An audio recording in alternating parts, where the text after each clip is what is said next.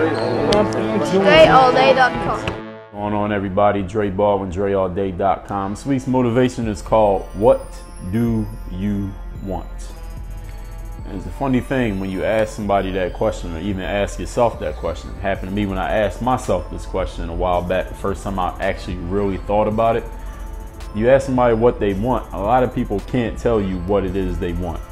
I'm talking about not talking about immediately, like you want some water or you want something to eat or you want to go buy some shoes. I'm talking about, what do you want in life? What is your overall, if you could take everything you do, every action you take, every word you speak, every thought you have, and condense it all into one sentence. What is it that you want in life? Something that's specific, something that you can understand, feel, touch, and explain. What is it that you want?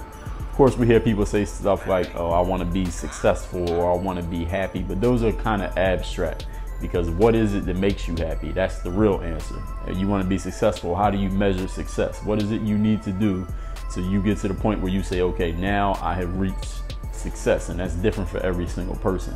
So the question that you need to ask yourself for this week's motivation is, what is it that you want?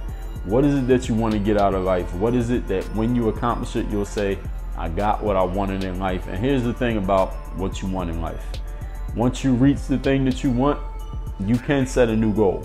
And if you have a thing that you want now and you feel like you don't want it anymore, or for whatever reason that's just not what you want to go after, you can change it.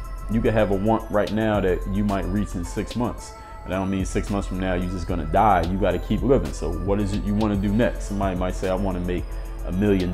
So when you make $1 million, what are you going to do then? After about 30 days or 6 weeks, you're going to be bored to death. You'll be bored out of your mind, because human beings are made to be active. We're made to actually do something, some type of work, some type of contribution to society. So even once you reach whatever it is you want, you set a new goal. And even when you're close to it, let's say you want to make $1 million and you got 900,000, you better start thinking about your next goal, because you need something else to do. You need a reason to get up in the morning, because if you got everything that you wanted and you don't have anything left to do, you're going to start slowly dying. Because what living is having a purpose, having something to do. So when it comes to this question, what do you want, really sit down and ask yourself and write it down.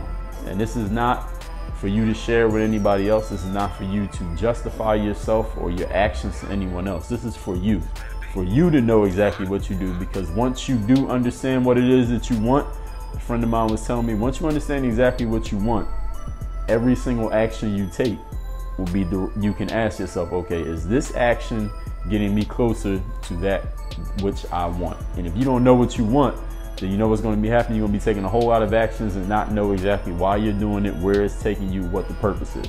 When you know what your purpose is and you can state it clearly for yourself, not for anyone else, but for yourself, then every single action you take, every word you speak, every decision you make will be based on, is this getting me closer to what I want? So figure out what it is that you want this week for your motivation and work on your game. DreAllDay.com. Thanks for checking out this video. Make sure you check back next week, the same day, to catch more tutorial content. Check out all my favorite